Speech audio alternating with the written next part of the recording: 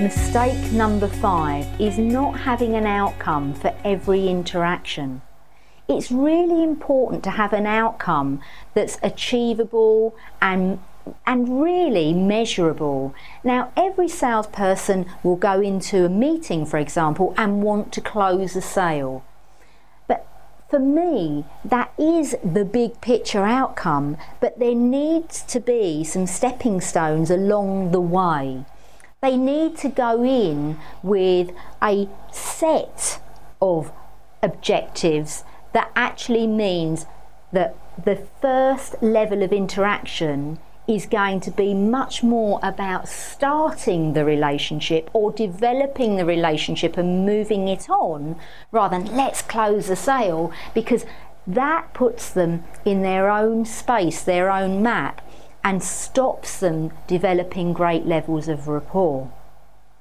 The things that you need to watch out for is language that they use. You know, I worked with a client recently who said that they went along to meetings and said, let's see what happens.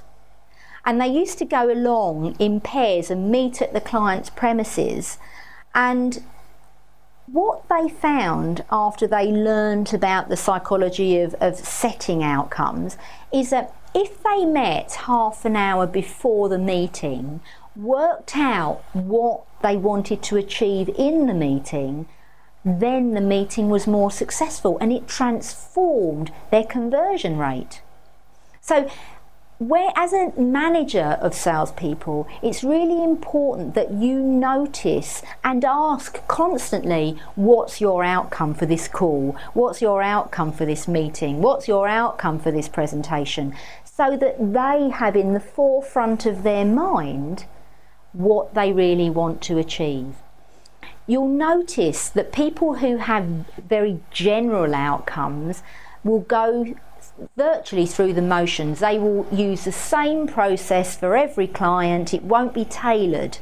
So start to get them to do that. And you can do that very easily by asking the questions before a meeting and asking after the meeting the way in which it went against their outcome for that meeting.